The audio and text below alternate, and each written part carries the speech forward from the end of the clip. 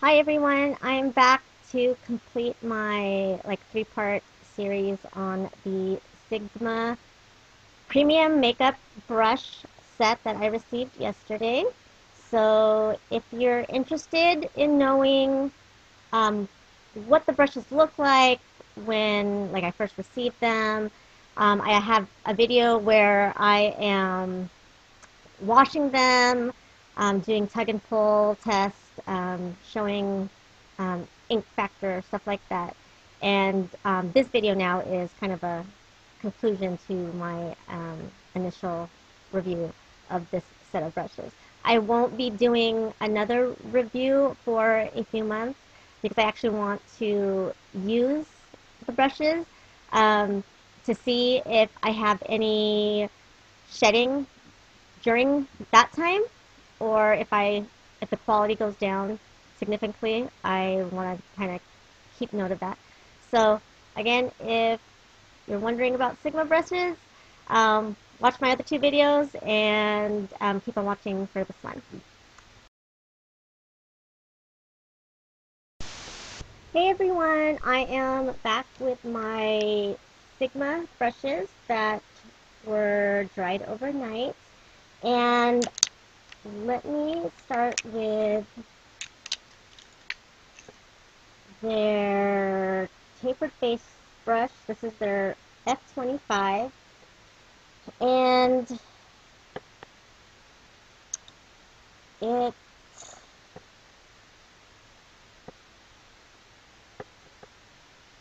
it kept its shape pretty good. There was a little bit of shedding right away. I didn't want to do the pull test until I was recording the videos, so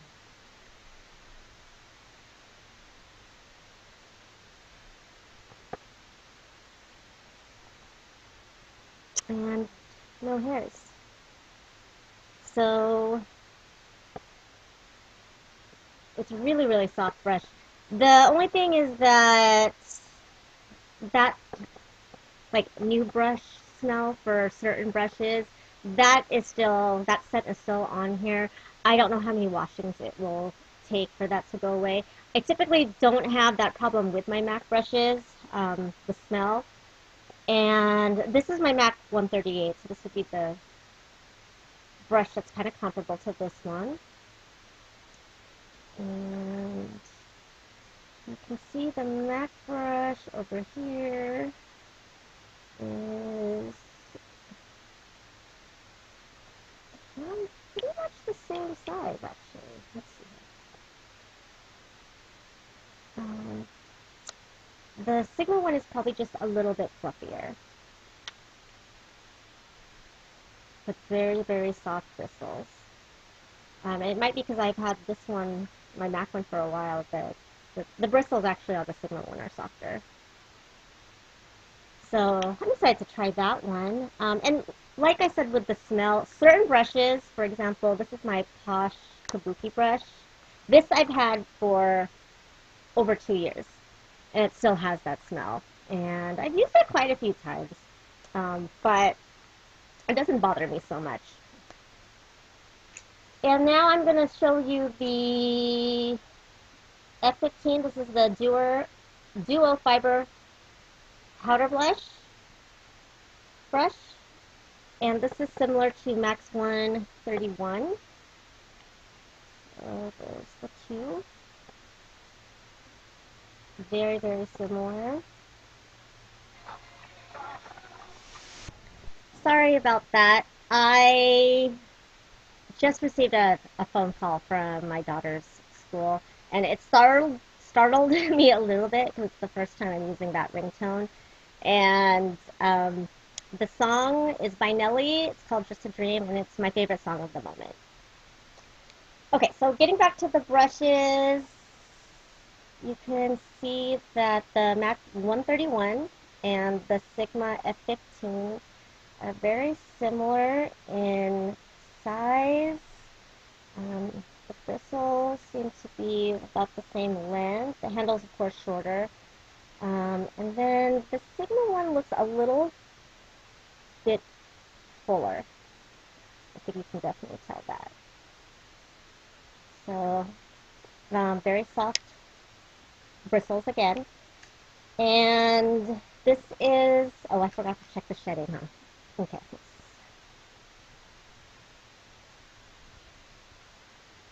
There's one here. So it's shedding a little bit. But you can see I'm pulling really very hard, and I only got like a couple more hairs, little short hairs. Okay, so that doesn't bother me so much. The next brush is the Large Concealer F65, and this one I'm not getting any additional shedding. This is great for concealing large areas or under your eye. I actually like using brushes like this to apply my paint pot to like my entire eyelid. So that's this one. And the large fluff brush, the E50. Let's see.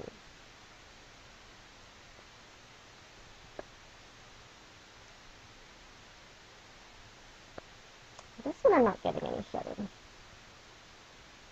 Again, very soft bristles. I don't have a comparable MAC one with this. Like I said yesterday, the closest one I have is my 227, but it's a lot larger. So the next brush is this E45, the small tapered blending brush. And this is the one yesterday that when it was wet, it looked kind of funky because it had a lot of the hair sticking out. But I think it actually dried up pretty nice. The brush hairs are, you know, not too loose.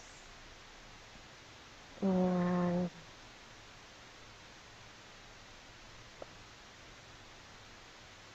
this one I'm not getting any shedding by pulling on it.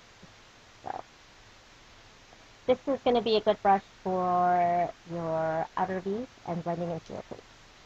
The next brush is the E20.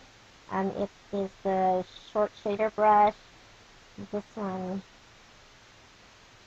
I assume, is not really going to give me any shedding. Yeah, no shedding. This one can be used for your inner corner. Also, you can use it to like smudge liner or eyeshadow below your lash line.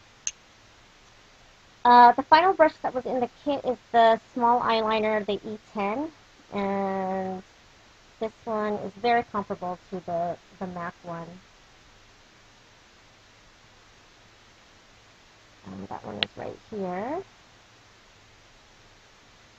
So mine's a little dirty because I actually recently used it. But you can see the tips are very similar. They're about the same length in my opinion. And they're about the same. But the point at the top looks the same also. So these are the kind of brushes that I use for my gel eyeliners. So, oh, and one more thing. This is the Blending E25 that you get as a free gift. And super, super soft brush. A really good imitation or dupe to the MAC 217. And I don't think I'm getting any shedding with this either. Alright, so there you go. I showed you the brushes after when I first got them, while I was washing them, before I dried them, and now that they're completely dry. I don't expect to have too much of a shedding problem, but I could be wrong. So I plan to do an update video in like a few months though. I really want to see how well they will hold up. So that will be for another time. So that's pretty much it. This set was $59. So my Overall opinion on the brush set is that I do like it actually. I think it was a very good price for the set. I don't think I would have bought this for, I think it's $19 sold separately. Yeah. I don't know that I would have done that. But the whole set was 59 and that's my timer. And I think if you are one of those that is starting off and maybe can't afford high-end brushes, these are absolutely a good choice to go with while you're building up your high-end brush kit. And I only have had these for 2 days, so I can't, really um, give my opinion on the longevity. The MAC brushes, however, I know I can because a lot of my MAC brushes are 8 to 10 years old and they have held up just fine. I've never had to actually replace any one brush. So yeah, that's my review. If you guys have any questions, comment or private message me, and I'll talk to you guys soon. Bye bye.